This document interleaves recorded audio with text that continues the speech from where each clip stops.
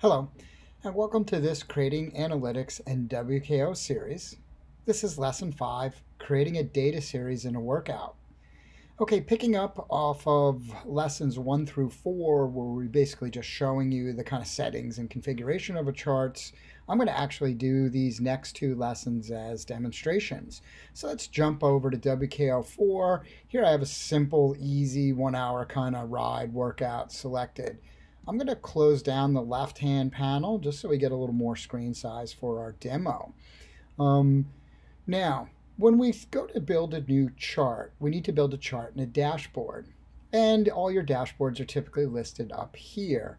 I want to be able to build a chart in whiteboards. So part of the reason we gave pretty much all the views a whiteboard is that you have a place to build a chart, or to build charts and experiment with things.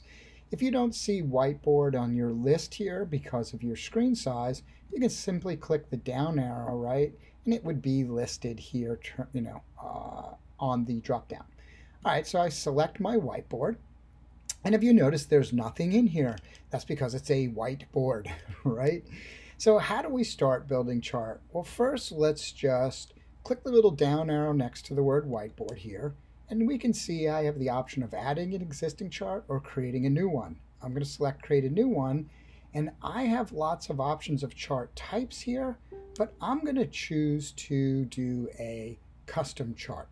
So once I select that, you'll notice a chart opens in the configuration box. I'm going to close the configuration box for a moment. I'm going to take my chart and I'm going to drag it full screen for this demo so that we watch it. We can see everything a little bit better. I can also always double click on it and zoom it in, but I want to work on it within the dashboard for this demo. Now to access my configuration box, I go to the down arrow to the right, and I'm going to open that configuration box. I'm going to drag it up here so I can work but still see some things happening.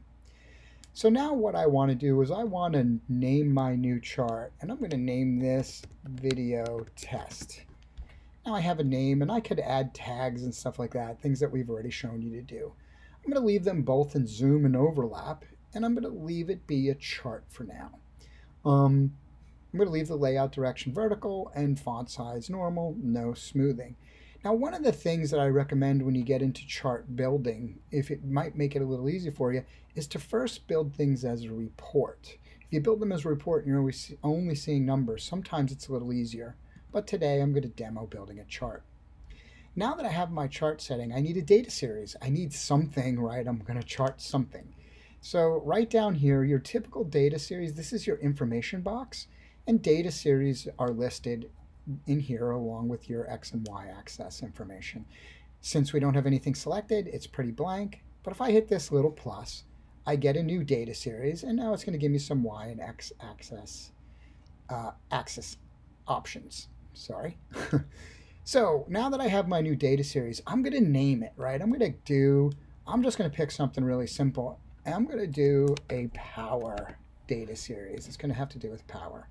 I'm going to choose, do I want area, gauge? I'm going to choose line. I'm going to let it be solid. Let's do medium just so you can visually see it better. And at this stage, I don't need any symbols. Because it's power, I'm going to select color. And I can select this palette, the center palette in Mac, that you cannot do this in PC. And if you look, we have a WKO5 palette in there. So I'm going to find power, and I'm going to select the power color. That's pretty much my background settings for power.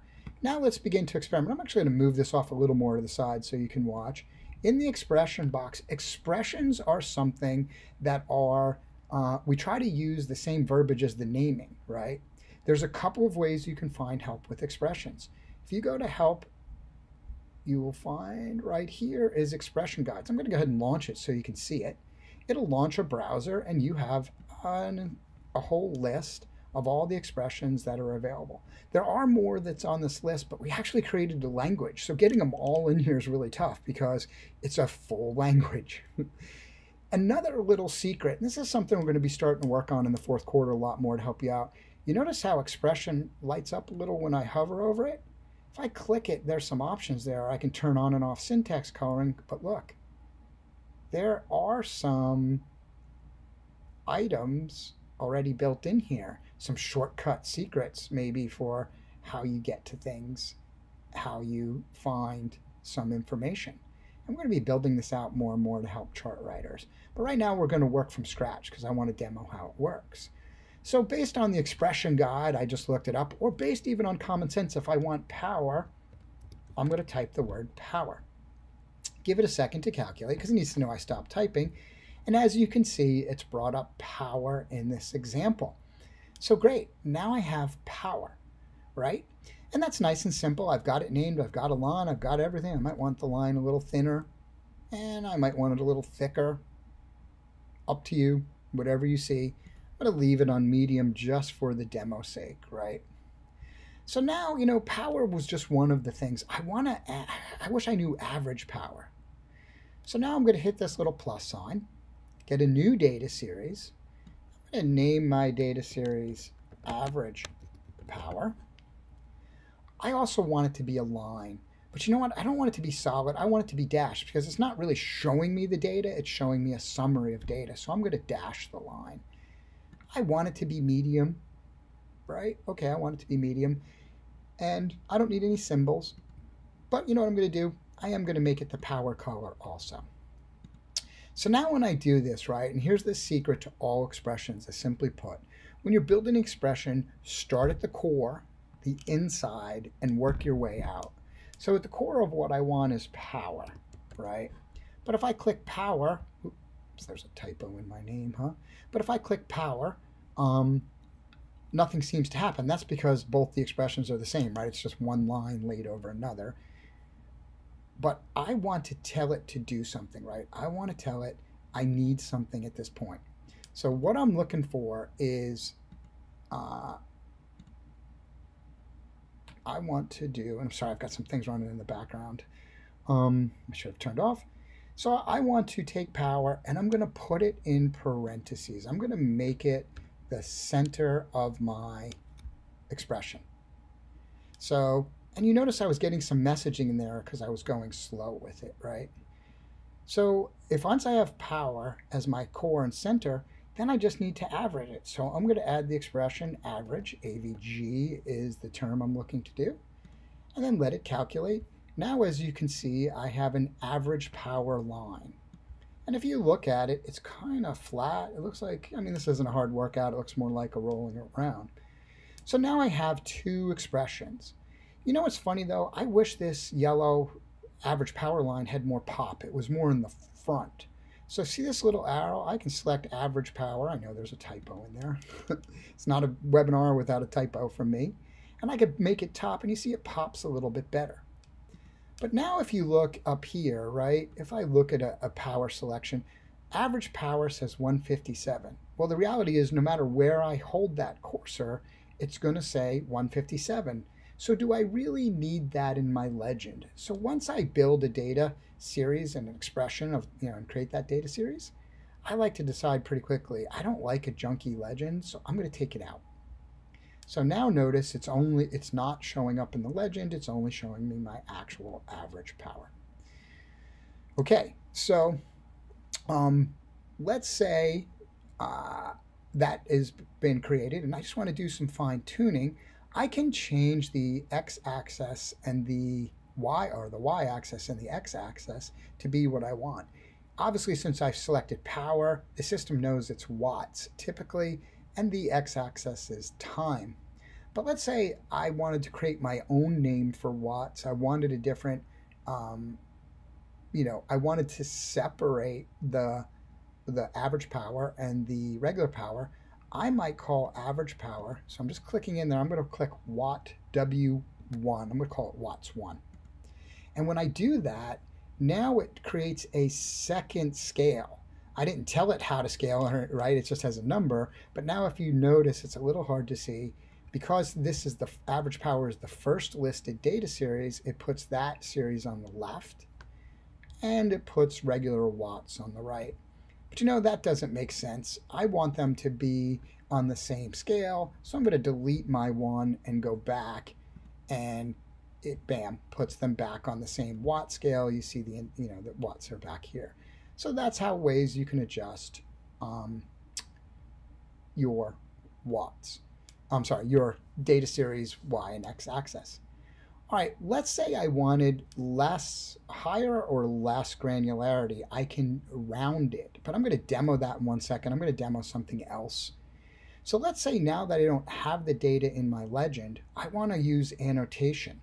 So if I just select here and say I want it up top right, only because it's a nice clean white spot at the moment, and if I select that, give it a second to think, you notice it put my average, I should go correct that, but you notice it puts my average power up here, 157.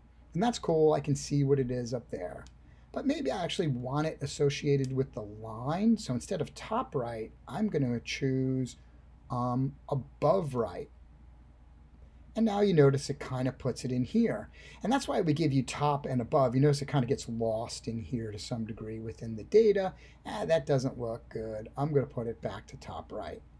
So now I have the average power calculating and saving is, the same way. So let's just say, all right, I want a little more data. So now I want cadence. Let's say I'm going to use cadence. So I'm going to make it, I'm going to name it. I want cadence as a line.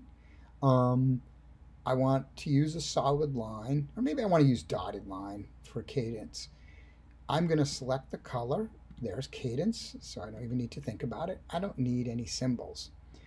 And let's just say in the expression box, all I need to type is cadence. Give it a second to think. It just wants to make sure you stop typing. And now you see cadence is there. So let's, say, oh, you know what? I also want average cadence. So I'm going to do the same process. I'm going to type AVG this time, cadence. I'm going to use a dashed line because I've been using dashes for my average. I'm going to use my cadence color. So I'm going to scroll through my selected colors, use cadence. And the same thing, I'm going to start inside out. So first, I say cadence. Then I'm going to put it, when you ever want the syntax to, I'm going to use cadence, put it in parentheses. And then I'm going to put the word average ahead of it because that's what I want. Now, if you notice what's going on in the background, it's giving me the cadence line and an average cadence. I now have two y-axis indexes, and they're available to you, so you can see them. You know what? And I want to, I'm going to go ahead and annotate this. I'm going to use top right again since it was there, and it'll go with and I'm going to take it out of the legend so that I don't have a junked up legend. Here I'm seeing the second by second data. Here I'm seeing summary data. Now let's say, you know what? I really wanted to see cadence to a deeper level. What if I went and did that and rounded it to 0.01? Now I could look at my average cadence as 67.26. So you have that ability. I would be careful of over precision there, but you certainly can set that up in any way you want. Now, once you're done, all you need to do is close your configuration box. You're finished. And your chart is now available to you. It is saved in your My Charts automatically, so this chart would be available. Your video test chart is available. And that is the basics of building charts. We're going to obviously get more complex in some of these lessons, but that's the simplest starting point at a workout. Now, oops, I left my expression guide. The next lesson will be creating a data series at the athlete level. Thank you.